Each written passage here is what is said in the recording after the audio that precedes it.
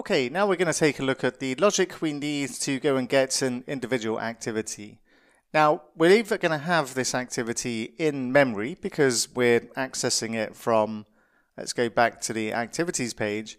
If we click on one of these links, then because we've got our activities in this list, then of course, if we click on this button here, then we should be able to get the activity from memory. However, if somebody refreshes this page, then that's a bit different because we're not going to have the list of activities in memory, so we would need to make a call to the API to go and get it. And we'll handle both different occasions here. Of course, if we have the activity in memory, there's no need to go to our API. So what we'll do is we'll head back to our activity store. So let's open this, as we're going to need a method in there to go and get an individual activity from our API. So we've got our load activities, and below this one what we'll do is we'll say load activity. And this is going to be an async method, and it's going to take an ID of the string of the activity. So the first thing we want to do is check to see if we have the activity in memory. So what we're going to do is say let activity equals, and we're going to want to check our registry to see if we have this. And one way we can do this, and I'm going to create a private helper method just below our load activity here. So I'm going to say private and get activity, and this is going to take an ID, which is going to be a string, and in this method all we're going to do is say return list.activityRegistry.get and check to see if we have the ID or pass the ID to this particular method. Now this get method is going to return either the activity or it's going to return undefined. So what we'll do is say load activity. Inside here we'll say let activity equals list.getActivity, and we'll pass in the ID as a parameter there. And if we have the activity, then all we're going to do here is say list.selectedActivity is equal to the activity that we get from our registry. And then this is selected, and we can make use of this in our activity details component without needing to load anything from our API. And we'll also add an else condition here. And in the else condition, what we'll do is we'll turn on our loading initial flag. We'll set this equal to true.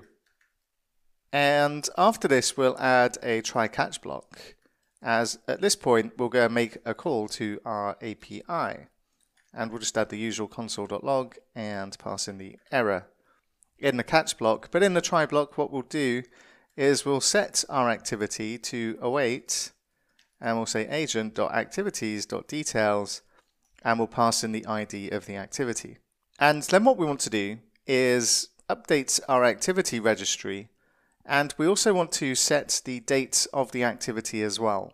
Now we've already got the code to do both of these things inside our load activities, so what we'll do is we'll create another private helper method, and we'll say private, and we'll call this one set activity.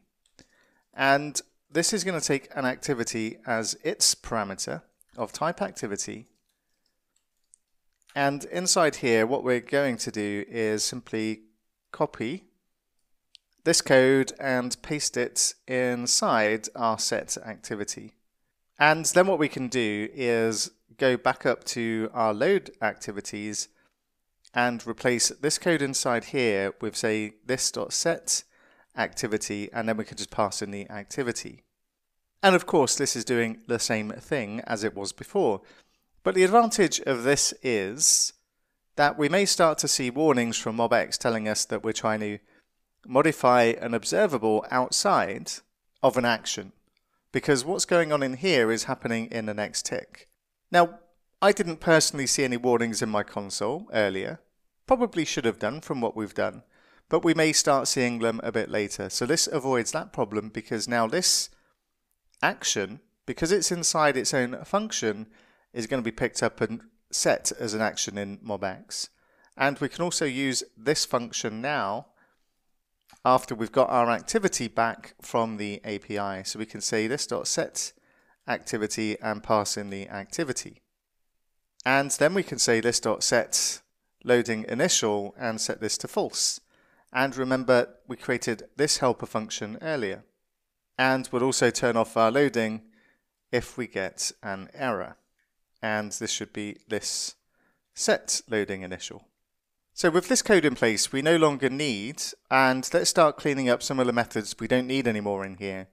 So for selecting an activity, all of these methods were used for displaying the contents on a single page rather than using our routing. So we don't actually need any of these methods anymore. So the select activity, cancel selected, open form, close form can all go. So I'm just going to delete those and see if we've got any errors inside our store from doing so, and we have one. And we added this logic just in case the activity was being displayed on the page, but since we're routing now, we no longer need that line of code in there, so that can go as well. And we're going to have other problems in our app. So let's take a look at our app.tsx, see if there's any issues in there. There isn't. Let's go to our activity dashboard. And this one also looks okay. But in our activity details and our activity form, then we're going to see some errors. So let's remove the problematic code from inside here, inside the activity details. And we'll also remove this, or the on-click events from both of these buttons here as well. So let's just remove this code in here as well, in the activity details I'm in just now. And we'll also need to clean up something inside the activity form as well, because we've got our close form inside here, which we have now removed. And we also need to remove the on-click from this as well. We'll do something slightly different to replace the on-click events in here because we've got routing now. We'll change these soon to take us to a different location rather than that. So let's just make sure we don't have any errors in our app, and I'll just refresh the page and we'll go back to our activities. We're still seeing the loading indicator. We've got a bit more work to do there, but we're not seeing any errors in our app. And let's just double check the console, and we've just got a single warning in our navbar. And let's just go and clean that up while we're here and open up the navbar. And we can remove the unused activity store, and then we can remove the use store inside our navbar. And what we'll take a look at next is, and let's just refresh this page, but what we'll take a look at next is making sure that we actually get an activity when we click on that view button.